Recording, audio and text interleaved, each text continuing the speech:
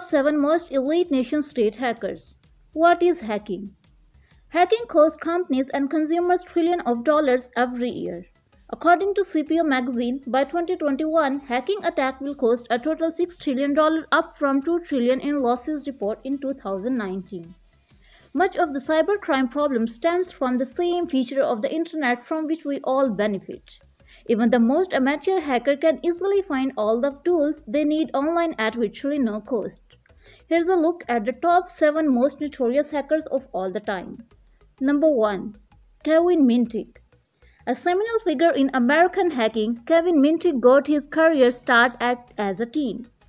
In 1981, he was charged with stealing computer manuals from Pacific Bell.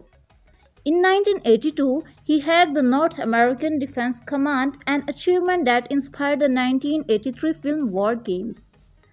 In 1989, he hacked Digital Equipment Corporation's network and made copies of their software. Number 2. Anonymous. Anonymous is a cyber activist movement created in 2003. For nearly 2 decades, one of the world's most infamous hacker group has operated under the name Anonymous. And the mysterious online community is making headline once again.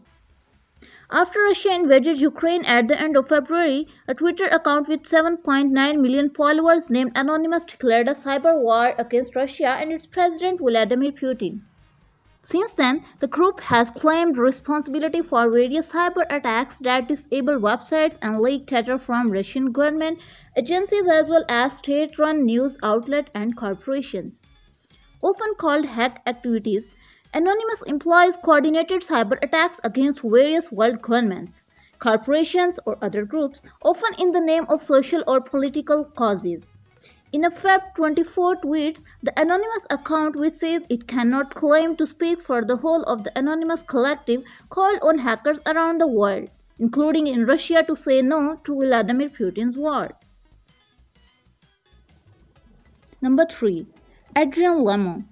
In 2001, 20-year-old Adrian Lamo used an unprotected content management tool at Yahoo to modify a Reuters article and add a fake quote attributed to former Attorney General John Ashcroft. Lamo often hacked systems and then notified both the press and his victims. In some cases, he would help clean up the mess to improve their security. As Wired points out, however, Lamo took things too far in 2002 when he hacked the New York Times intranet, added himself to the list of expert sources, and began conducting research on high-profile public figures. Lamo earned the moniker the homeless hacker because he preferred to wander the streets with little more than a backpack and often had no fixed address. Number 4. Albert Gonzalez. According to the New York Daily News, Gonzalez, dubbed soupnazi, got his start as a trouble pack leader of computer nerds at his Miami high school. He eventually became active on criminal commerce site Shadowcrew.com and was considered one of its best hackers and moderators. At 22, Gonzalez was arrested in New York for debit card fraud related to stealing data from millions of card accounts. To avoid jail time, he became an informant for the Secret Service, ultimately helping indict dozens of Shadowcrew members. During his time as a paid informant, Gonzalez continued his criminal activities. Along with a group of accomplices, Gonzalez stole more than 180 million payment card accounts from companies including OfficeMax, Dave & Buster's, and Boston Market. The New York Times magazine notes the Gonzalez 2005 attack on US retailer TJX was the first serial data breach of credit information. Number 5. Matthew Bevan and Richard Price.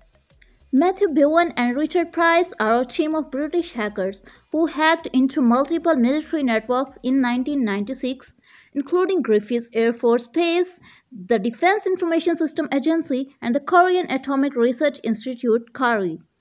Bevan and Price, Stream Cowboy, have been accused of nearly starting a third world war after they dumped KARI research onto American military systems. Bevan claims he was looking to prove a UFO conspiracy theory, and according to the BBC, his case bears resemblance to that of Gary McKinnon. Malicious intent or not, Bevan and Price demonstrated that even military networks are vulnerable. Number 6. Jason James Anchita. Jason James Anchita had no interest in hacking systems for credit card data or trashing networks to deliver social justice. Instead, Anchita was curious about the use of bots, software-based robots that can infect and ultimately control computer systems. Using a series of large-scale botnets, he was able to compromise more than 400,000 computers in 2005. According to Ars Technica, he then rented these machines out to advertising companies and was also paid to directly install bots or adware on specific systems. Anchita was sentenced to 57 months in prison. This was the first time a hacker was sent to jail for the use of botnet technology. Number 7. Michael Kals. In February 2000, 15-year-old Michael Kals, also known as Mafia Boy, discovered how to take over a network of university computers. He used their combined resources to disrupt the number one research engine at the time, Yahoo. Within 1 week, he was also brought down Dell, eBay, CNN, and Amazon using a distributed denial of service (DDoS) attack that overwhelmed corporate servers and caused their website to crash. Kals' wake-up call was perhaps the most jarring for cybercrime investors and internet proponents.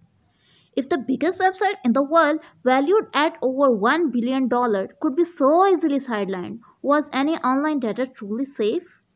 It's not an exaggeration to say that the development of cybercrime legislation suddenly became a top government priority thanks to Kals' hack.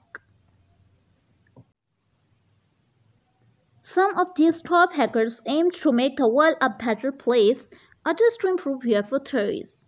Some wanted money and others hoped for fame. All these people played a critical role in the evolution of the internet and cybersecurity.